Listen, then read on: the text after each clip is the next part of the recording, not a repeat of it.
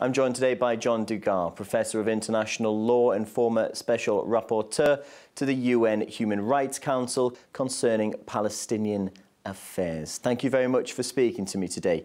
Now, as a South African who campaigned against apartheid in your own country, you've spoken about a certain type of apartheid existing within Israel. Could you elaborate on that a little for me? Increasingly, Israel's policies in the occupied Palestinian territory are described as a form of apartheid. And like most South Africans who have visited the occupied Palestinian territory, I do believe that there are great similarities between apartheid as practiced in South Africa and the policies pursued in the occupied Palestinian territory. First of all, there is discrimination. There are two groups. There are Jews, settlers, and Palestinians. There are two separate legal systems for the settlers and for Palestinians. Secondly, there's clear repression. There is torture applied in respect of Palestinian militants. Checkpoints restrict freedom of movement at every level. There's detention without trial. There are the same forms of political repression that we experienced in apartheid South Africa. But would you say that there's a certain apartheid that exists within Israel, or is it just in the occupied territories? There is clearly discrimination against Palestinians in Israel itself, that is, Israeli Arabs.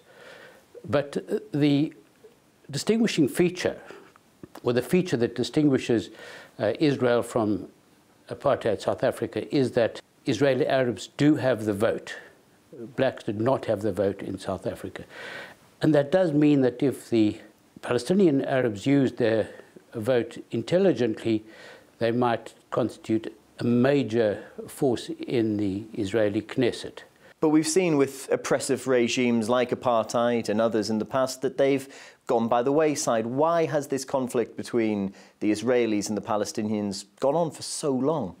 I think the main reason is that Israel has the support, active support of the United States, and to a great extent the support of the European Union and even the Russian Federation. One cannot underestimate the Holocaust guilt factor, that in many countries, such as the Netherlands, for instance, Netherlands' foreign policy in respect of Israel is largely determined by the factor of Holocaust guilt. In the United States, there is a powerful Israeli lobby consisting of the Jewish lobby and the evangelical lobby. Together, these forces within the Israeli lobby ensure that no action can be taken to compel Israel to comply with its international law obligations. Now, we're here in The Hague, the home of the International Criminal Court, and there has been calls for some Israeli officials to appear before the ICC. Why hasn't that happened? The situation is that in 2009, following Israel's invasion of Gaza, the Palestinian Authority accepted the jurisdiction of the International Criminal Court and requested that the investigation be made into international crimes committed during that conflict and thereafter. But the prosecutor of the ICC does not have the courage to take action of this kind. And it's quite clear that this is because of the influence of the United States. The United States is not a party to the Rome Statute of the International Criminal Court, but its presence is ever felt. It does attend meetings of the Assembly of State Parties. It makes its position clear. In which way does the United States exert influence over the International Criminal Court? Well, there is a hope, an expectation that the United States will join the International Criminal Court. The belief is that if the International Criminal Court institutes an investigation, prosecution into events in Palestine, that the United States will certainly not join the ICC. But I think it runs deeper than that. There is a reluctance on the part of international institutions and states throughout the world to take action on Israel because they know that this will offend the United States. So essentially the whole thing is somewhat toothless without the US. As I see the situation, the International Criminal Court would also be competent to initiate an investigation into the construction of settlements in the occupied territory. It's not necessary for Palestine to become a party to the ICC statute because it has already accepted the jurisdiction of the court. And I think that without firm action of this kind, settlements will continue to grow until the ideal of a two-state solution is completely destroyed. But what can the ICC do to stop the expansion of Israeli settlements? It's quite clear that Israel is in violation of international law on the subject. The European Union and the United States and other states condemn the extension of settlements, but they don't do anything about it. Language is not translated into action, and what one really needs is firm action on the subject of settlements. And I believe that if the International Criminal Court were to initiate an investigation, that would send out a message loud and clear to those Israelis responsible for the settlement program and for those settlers in the occupied territory that what they are doing is an international crime. But what happens to the Israeli farmer that's worked hard over many years in some cases to build up a farm? Does he just lose his land, lose his farm? Well, I think it's essential to see Israel's settlement policy as a form of colonialism. So during the colonial period, colonists settled in territories, started farms and other enterprises, and when decolonization came, they had the choice. They either went back to the mother country or they stayed on and lived under the new sovereign power. And that's essentially the choice that settlers will have. They can either go back to Israel or they can continue to live in a Palestinian state subject to the Palestinian government and Palestinian laws. It's their choice. Is settlements the major issue which has to be resolved before any kind of real peace talks can take place? Settlements are important because they do constitute a form of de facto annexation. Today we have some 600,000 settlers in the Palestinian territory. They are taking more and more land.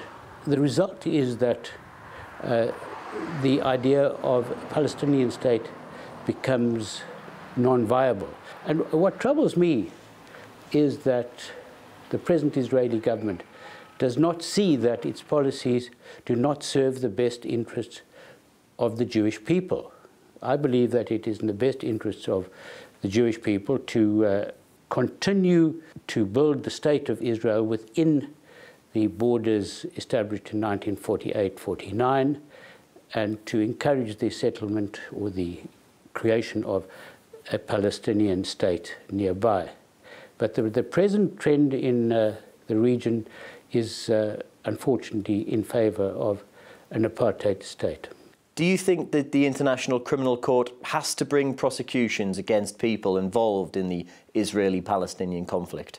I don't think that prosecuting Israelis is going to solve the political problem.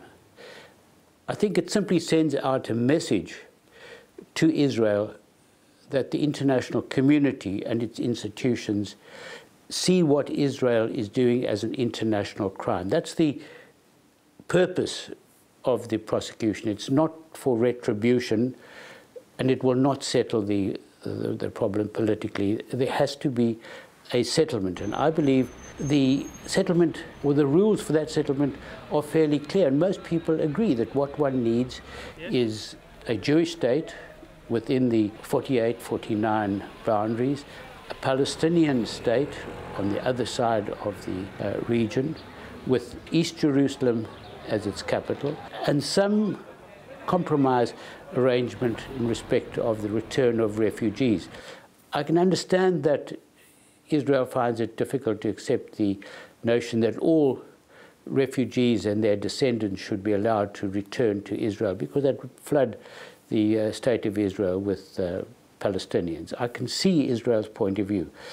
So some compromise arrangement will have to be made in respect of refugees. But otherwise, the lines are fairly clear. One needs two states with East Jerusalem as the capital of Palestine. What are the main problems with achieving that two-state solution? Land is the determining factor in the Middle East. Israel wishes to expand its territory, and it does this by means of the expansion of settlements. It does this by constructing an alleged security wall within Palestinian territory, which has resulted in the seizure of Palestinian land.